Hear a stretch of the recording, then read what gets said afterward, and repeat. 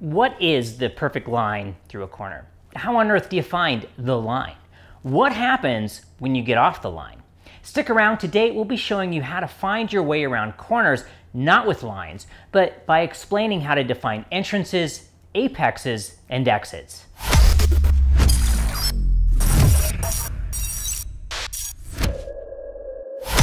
Hello, fellow canyon chasers. Many of us have heard or read about apexes and delayed apexes. We've probably all seen that corner apex graphic, but still, for many of us, it's not exactly an easy thing to get our heads around. But just like discovering trail breaking, learning how to define entrances, apexes, and exits changed my world by giving me an even deeper level of control when riding the twisty bits. Which circle could you ride around fastest? The big one? The small one? Which one would require less or more lean? Obviously, to go fast around the small circle would require more lean angle than the same speed around the big circle. This is a fundamental law of motorcycling. Speed and radius are inexorably linked. Now, throw traction into the mix. The more we lean, the more traction we are using, and that is the eternal balancing act that is cornering. If you've watched our trail breaking video, then you heard me talk about making the circle smaller by slowing or making the circle bigger by going faster. When we go to the gas, the bike stops turning and the circle starts to get bigger unless you add more lean angle. Riders who stick with the slow look press and roll method, particularly in tight technical corners, tend to struggle with running wide. So why is that? Well, first, lean angle is not infinite and is largely dependent upon the type of bike we're on, what kind and what condition our tires are in, how much luggage or if we have a passenger, how good is our cornering posture, and honestly, how comfortable we are with lean angle. And then there are the road condition variables to consider. Is it uphill, downhill, off-camber, banked, wet, or dry? The reality is a lot of riders give up in a corner when they get scared, simply because they are uncomfortable or afraid to lean the bike any further. And sure, some may say, well, just lean more. But I say there's a better way to approach this than just trying to muscle past your fear. And that approach is to have a plan for every corner we ride into. And part of that plan is defining our entrance, apex, and exit. Within the context of motorcycling, the entrance is where we begin turning.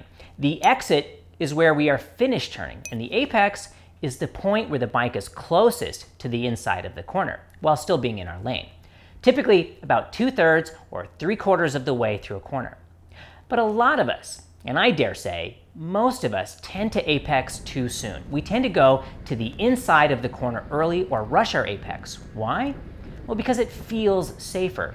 Especially riders who use the slow look press and roll method.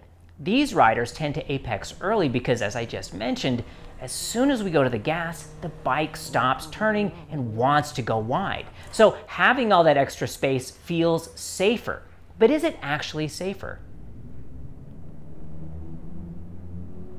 We want to widen the arc of the corner as much as we can to straighten the turn and reduce lean angle.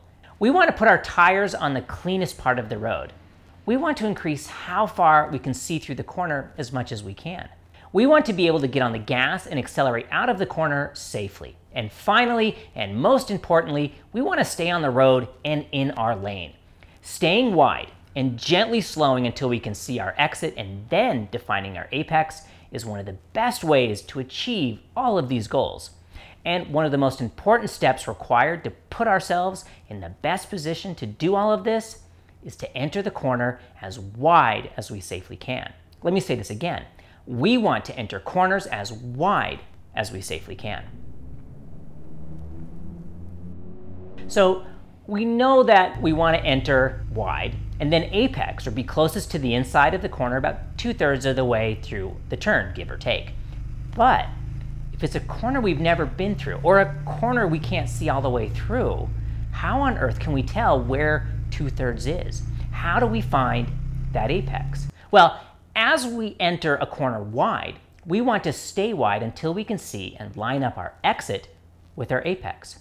So If we were to draw a straight line backwards from the outside of the exit to our current position, that line will touch the apex. Here's another example.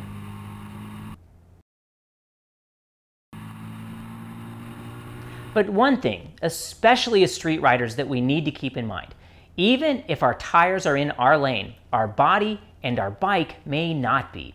This is most relevant if the inside line of a corner is also the center line for the highway. For street riding, our lane is our limit. We never want to cross that center line with our tires or even just our head. If we are trail braking into corners, which we really should be, we will be gently slowing until we can see our exit and identify our apex. If we are doing everything right, in most cases, this point will be where the bike will have the most lean angle, but we will be going the slowest, which minimizes risk as we turn and line up for our apex. We can basically trail brake, gently slow with our front brake to decrease speed, which makes the circle smaller, to steer the bike down and to the apex we've chosen. In other words, we are using speed, in this case our front brake, to control the radius of our corner to put the bike where we want it. When we slow into a corner, it's very unlikely the bike will run wide because speed equals radius. The slower we go, the smaller the circle or the arc of our corner. Remember how I said that as soon as you go to the throttle, the bike stops turning? Well, now that we've arrived at our apex, we can use that to bring the bike up and out of the corner. Listen, we only want to use one control at a time, and the more we lean, the less pressure we should put on the front brake. But the same goes for the throttle. We only want to slowly add throttle as we slowly take away lean angle. Think of it like this. We like how quickly we can get to the gas on the red circle, but entering on the inside of that corner means we have to be going much slower and we can't see very far. We like the visibility that the yellow circle supplies, but we don't get pointed towards our exit for a very long time, so we have to wait longer before we can go back to the gas. The orange circle is the natural combination between the yellow circle and the red circle, but by taking the best components of the yellow and red circle instead of an average like the orange circle, we come up with the blue line, which is the best of all pieces. We get to enter wide with visibility. We get to slow longer for more accurate and precise control. We are at max lean for a lot less time, reducing risk.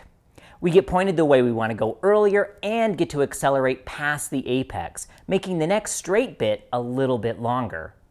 And that is basically the point.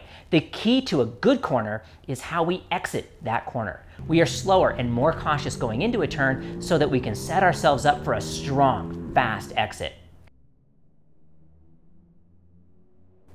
Motorcycles simply behave and turn better using the delayed apex method. It's the method used by every single pro racer you see on the track. And if you watch MotoGP, they have these amazing on-screen graphics where you can see exactly how much brake and throttle they are using through the corner as they enter wide, slowing down to delay and define their apex, then as they slowly go back to the gas to drive out of the turn. But for us mere mortals riding on the street or even a local track day, the delayed apex, particularly when combined with trail braking, is this blissful and repeatable combination of inputs to give us a clear plan for every corner we enter, whether that be a freeway on-ramp, a favorite corner at your local track, or some random turn in some random canyon that you've never seen before and may never see again.